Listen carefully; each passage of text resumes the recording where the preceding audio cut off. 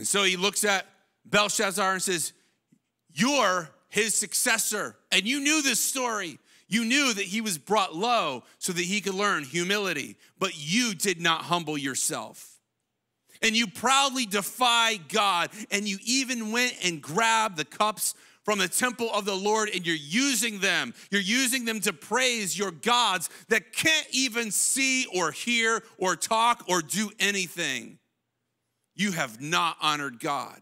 So God sent the hand to write this message down, because in your notes, God will bring low those who defy him. Seems like in our country, in our world, it has become a popular thing to defy God with our views, with our morals, with our politics. We defy God. God will bring low those who defy him. And you know the crazy thing? Daniel hasn't even got to the interpretation yet. Like at this point, he's just kind of on a rant. He's like, yeah, I'll tell you the writing, but let me just air a few things first. You know what? You are proud. You are nothing like Nebuchadnezzar. I'm just going to vent for a minute, and then we'll get to the writing on the wall. So here we go in Daniel 5:25. This is the message that was written. Mene, Tekel, and Parsin. This is what these words meant. See, these were Aramaic words. The Babylonians didn't understand the Aramaic language. And so Daniel came and he could see them. Each word had a meaning, but then there was a sentence that God gave him for each of these words. Mene, which is actually repeated, and it's repeated for emphasis. It means numbered. And Daniel says, this is what that means. God has numbered the days of your reign and brought it to an end. Tekel means weighed. You have been weighed on the balances and you have not measured up. Parsin, which means divided. Your kingdom has been divided and given to the Medes and Persians. Then at Belshazzar's command, Daniel was dressed in purple robes and a gold chain was hung around his neck, and he was proclaimed the third highest ruler of the kingdom. See, Belshazzar was proud. He was violent. He did what he wanted to do. He was powerful, but he did not measure up to God's standards. See, God says, I'm weighing you, Belshazzar. I'm weighing you. You know, he's like, I'm going to put you on my scale and see where you stand. You think you're so powerful? You think you have so much money and popularity and fame and all this? I am going to weigh you, and I weighed you and found that you are severely lacking, that you severely do not measure up. You know what it's like? It's like when you're a kid and you go to an amusement park. Remember that when you're a kid? You go to an amusement park and they got all the great roller coasters, the ones that go upside down, the ones that go really fast, all the great roller coasters. And you go up like, I want to go on that roller coaster, the one that spins upside down 18 times and makes you throw up at the end. I'm going to go on that roller coaster. And you go up, and then there's the guy with the stick, right? The stick, and the stick's like a reverse L shape. He says, okay, we got to see if you're tall enough to ride. And you go up to that stick, and you're on your tiptoes, and you're kind of puffing up your hair a little bit, trying with all that you are to reach the top of the stick. But then the attendant says, I'm sorry, but you just don't measure up, kid. Just not tall enough. There's something that's lacking here, and that lack is height, and you're not allowed to go on the ride. God is saying, hey, Belshazzar, I have weighed you, and you are wanting. You do not measure up.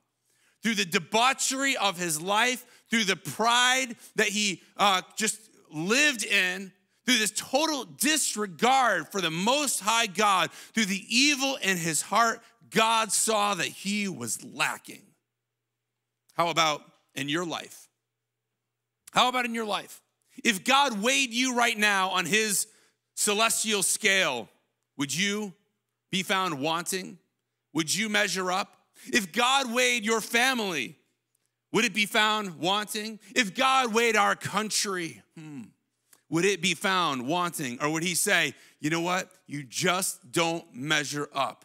You don't measure up to my standards. See, this is all about being men and women of honor, being men and women who love and serve God, who have integrity. In your notes, God works through people with integrity, People who are the same behind closed doors as they are in front of people. People who are not living the life of a hypocrite. People who are not fake. People who are not consumed by pride and ego and arrogance. See, God works through people like Daniel. People who have integrity, who have nerves of steel. It says in Proverbs 21 verse 2, a person may think they're right in their own eyes. A person may think their own ways are right. A person may think their own ways are right, but the Lord weighs the heart. God is the one who weighs your heart, who weighs your motives. Have you ever done the right thing with the wrong motive? Maybe you've helped somebody. Maybe you've done something for someone, but you really only did it because you wanted to look good for someone else. You really only did it because you wanted to appear a certain way. See, God weighs the heart. God weighs the motives. And God weighed Belshazzar's heart and found it severely lacking. So how is your heart? Are you more concerned with the world? Are you more concerned with power and money and pride and politics and fame and education? Or are you walking humbly before the Lord? God wants us to walk in humility because, in your notes, humility attracts God's honor. It attracts God's honor when we walk humbly before the Lord.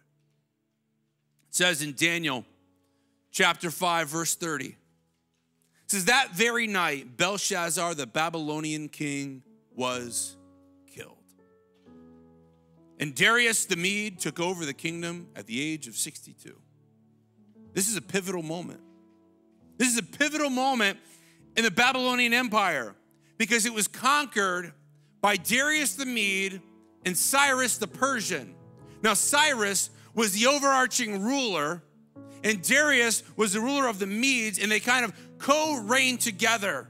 Now let's reflect back to the first dream that Nebuchadnezzar had, the dream of a statue of a man, and the head was made of gold, and the chest and arms were made out of silver. And this was symbolic of a new kingdom that would come, a kingdom with two sides, the Medo-Persian kingdom, the kingdom ruled by Darius the Mede and Cyrus the Persian.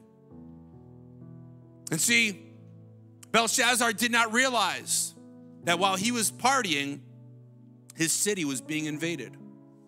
He thought he had it all figured out. He was so proud. His kingdom was impenetrable. But he forgot one thing. See, the Medes and the Persians, as they laid in siege around the city, they realized that the Euphrates River was going through the center of the city. So you know what they did? They dammed up the Euphrates River and they diverted it to a marshland, and it allowed their soldiers to go under the walls and come in and conquer Babylon without even a battle. Because of pride. Pride.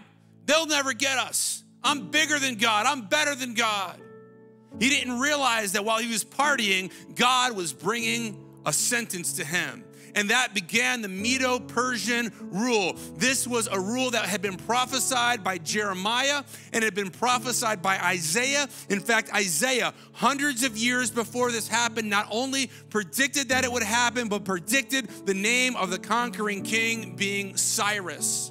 And he was a key person. You know why he was a key person? Because he was the one who ultimately liberated the children of God, the Jewish people, to go back to their homeland. And he authorized the rebuilding of the temple. And all throughout this, in the early years of Daniel, there was another prophet, and his name was Jeremiah. And he said the famous quote, he says, I know the plans that I have for you, plans that are good, plans to give you future, plans to give you hope. And here, that plan was beginning to come to pass because God weighed a king and found him wanting, but he was using that as a way to deliver his people back. Now, when God weighs you and me, do we fall short? If the truth be made known, we have all sinned and we all fall short of God's standard. None of us measure up. None of us are big enough to go on the ride. None of us have enough weight on our own, but we need the saving grace of Jesus Christ, our Lord. See, Daniel and Nebuchadnezzar, they were looking forward to the promise of a Messiah. We have the opportunity to look back and see the King who came, the King who died on a cross, the resurrected King, the one whom all other kings will one day bow, the King of kings, the Lord of lords, the name above all names. And all of us, we need to come humbly before him. We need to have nerves of steel, not bowing to the pressures of this world, but bowing to the one and only true King, Jesus Christ our Lord.